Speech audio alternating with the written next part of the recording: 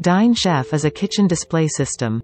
When the orders are taken in the POS or DineFly, or when the online delivery orders reach the system, it has to be sent to the kitchen for the preparations of the items of the orders.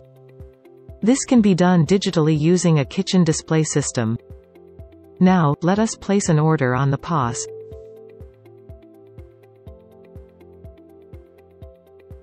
The order gets submitted to the kitchen on the KDS.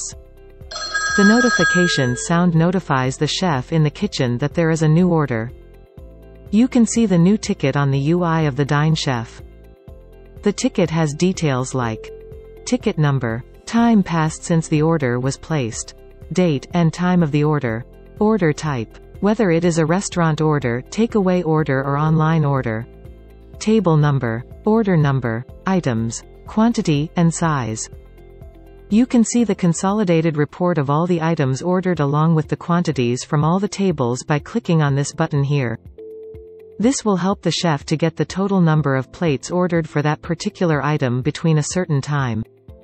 You can change how the tickets are viewed by selecting the required option from the drop down here. When the item is prepared, the item can be ticked in the space next to it. Then the item is marked as prepared in the POS. Finally, when all the items are prepared, then the chef can mark the ticket in the button at the top. Then the ticket will be marked as completed in the kitchen. You can view the completed tickets by clicking on this button here. The completed tickets will be marked as shown. You can select the orders by date, department, ticket number, or tables. Note that the background color of the ticket can be changed according to the requirement. It can also be defined to change after a certain amount of time, to help the chef visually understand that the order has passed that amount of time since it got ordered. This way DineChef becomes more handy than the traditional printers in the kitchen.